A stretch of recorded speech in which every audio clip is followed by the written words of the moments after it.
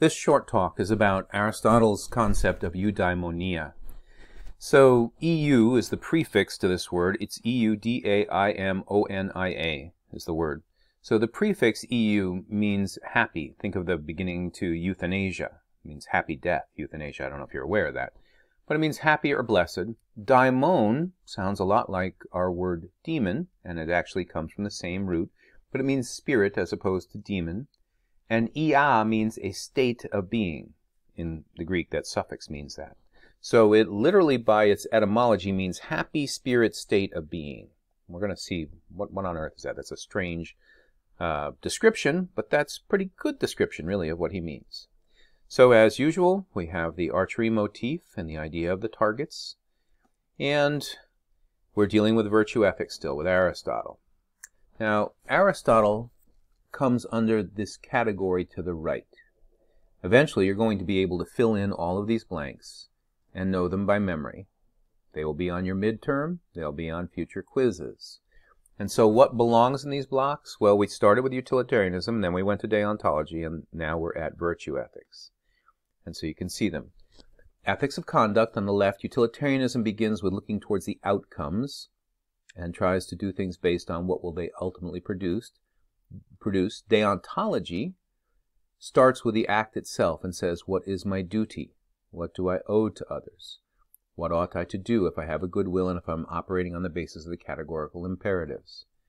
When we deal with ethics of character, we're dealing with virtue ethics, and we're dealing with the idea not of doing but of being, so that one is thinking in terms of what does it look like in this situation for me to be a woman, for me to be a man of virtue.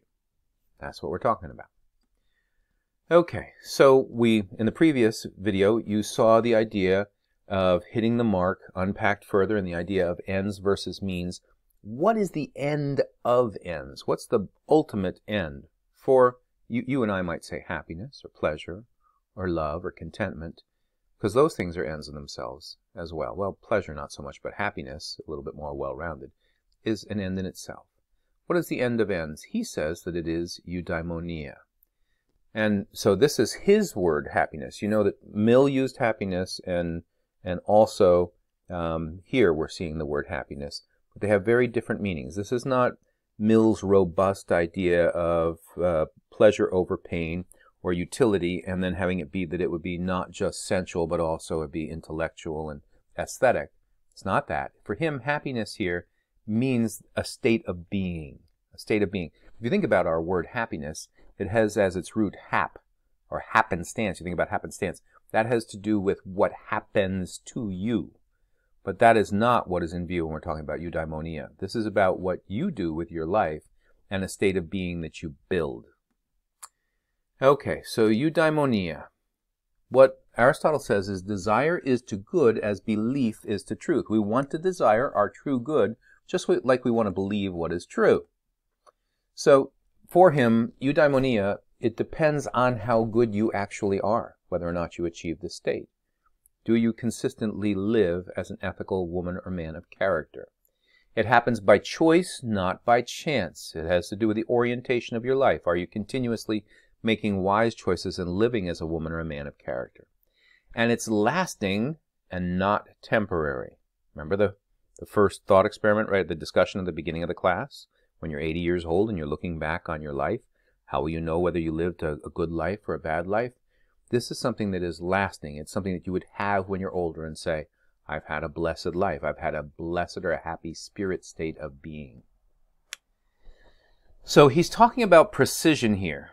And he says it is the mark of an educated man, educated person that means, not male. So it's the mark of an educated man to look for precision in each class of things just so far as the nature of the subject admits. It's evidently equally foolish to accept probable reasoning from a mathematician. We want them to tell us what the numbers actually are, and to demand from a rhetorician scientific proofs. The first discipline is one that has a lot of specificity and certainty to it, and the second one is a little kind of fuzzy. And so for us to ask the one that's known for specificity, for it to be that it can be fuzzy, or for us to ask the one that is kind of fuzzy for it to be specific, that's unwise. So he's saying that somewhere, when he's saying this, somewhere on the continuum between the fuzziness of rhetoric and the specificity of mathematics, false ethics, false moral philosophy. And there's a degree of certainty that we can have, but not as much as we have with mathematics. So he puts forward some candidates for what exactly happiness is. The first one that he brings up is pleasure because, well, he's dealing in a world where he has Epicurus and he's got before him Aristippus. He's got the hedonists. And he brings up pleasure and he eliminates that one. Then he brings up honor and he says that couldn't really be happiness because you're dependent for this thing upon other people. And it would seem that if you're going to have a state of being, of eudaimonia, it would be within yourself and not elsewhere. This third one may seem odd to you. In the ancient world, this was something that was very much desired, that somebody would have the means, the wealth, to be able to engage in contemplation, to do a lot of deep thinking. Okay, and so he eliminates that one because there's only so many people who would be able to engage in that, and yet he thinks that eudaimonia is something that the common man or woman could achieve. So pleasure, everybody wants it, but it can't be the highest human good because animals also have pleasure. Remember the statement by Carlyle about Bentham, that Bentham's happiness is a pig's happiness. Honor depends on those who bestow it, and we want it in order to know that we have worth. And then contemplation is a higher happiness, but it's one which few people really pursue or actually can pursue. So going on here, he says, clearly the virtue we must study is human virtue, for the good we were seeking was human good, and the happiness human happiness. By human virtue we mean not that of the body, but that of the soul. Like Socrates, he thinks there's more to you than just your body. And happiness also we can call an activity of soul, or of the whole person. He's a lot more holistic than Plato or Socrates in his thought process. So he thinks of your soul as being your whole being. He goes on, he says, but if this is so, clearly the student of politics, by this he doesn't mean, Democrats and Republicans, elephants and donkeys. He means those who study human relationships, is the way he's using this word. Polis is the people in Greek, in Greek language. So clearly the student of politics must know something about the facts about the soul, about human beings. As the man who is to heal the eyes of the body as a whole must know about the eyes of the body. A doctor's got to study anatomy. And all the more since politics is more prized and better than medicine. His world was different than ours. But even among doctors, the best educated spend much labor on acquiring knowledge of the body. So he thinks you need to know about humans in relationship with other humans. You need to know something of human nature in order to really get at eudaimonia.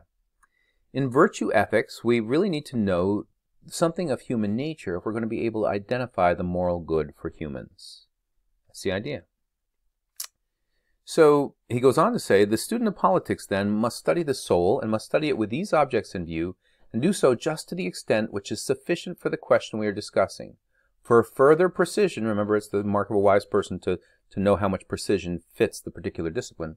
For further precision is perhaps something more laborious than our purposes require. So regarding virtue ethics and its close relations, think of Iris Murdoch and Martha Nussbaum, Mary Midgley, Nell Noddings. I've made mention of some of these ladies already. There's an emphasis on the fact that the nature of the human organism, human beings, and what makes for the human organism's well-being have to enter into our determination of values. If you want to know what moral or ethical good is, you need to know what's good for human beings. Anscombe, Elizabeth Anscombe, Philippa Foot, and others believed that this needed to be affirmed because the philosophers, prior to them coming on the scene, mostly all male, and if you've read the piece that I wrote on Anscombe, you know that they were off at war, the men were off at war in the Second World War, and this is when the women rose to prominence at Oxford. The men had made a divorce between facts and values, which was not a helpful move.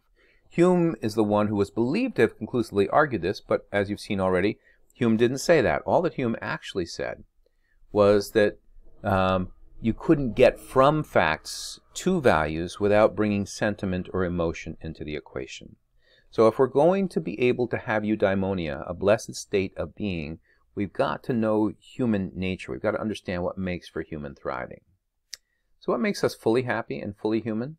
According to Aristotle, it's for us living according to reason. You have to make human beings your study, and what makes human beings contented your study in order to live according to reason. He says that good is an activity of the soul in accordance with virtue in a complete life.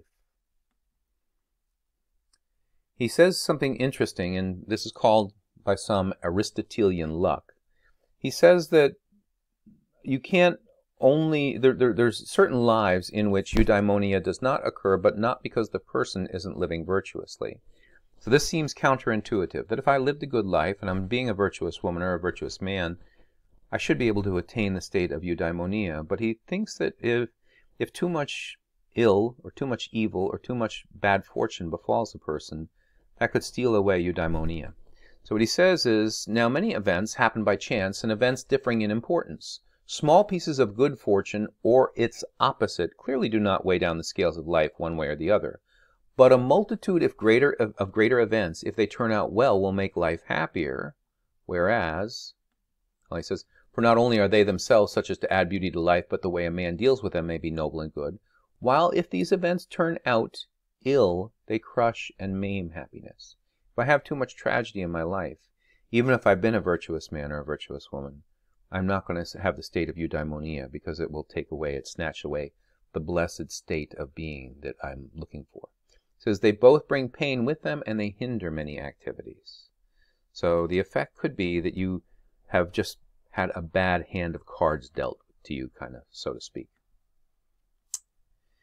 So he speaks about this, though, and he speaks about this with regard to people who are people of character. Yet even in these, nobility shines through when a woman bears with resignation many great misfortunes, not through insensibility to pain, but through nobility and greatness of soul. And he uses the character of King Priam of Troy, who is a good king, who loses his son he loses his son Hector to Achilles, outside the gates of his city, and of course by way of the Trojan horse he has his city destroyed, and he has his foolish son, who's really brought about the Trojan War, is who ultimately the kingdom is going to be left to. So King Priam is not a happy man. He's not a man with a blessed state of being, even though he has been a good man. So Aristotle is saying we search for eudaimonia, we make that our pursuit, but sometimes there are things in our lives that we can't control that might keep us from having it fully. And that's the end of that talk.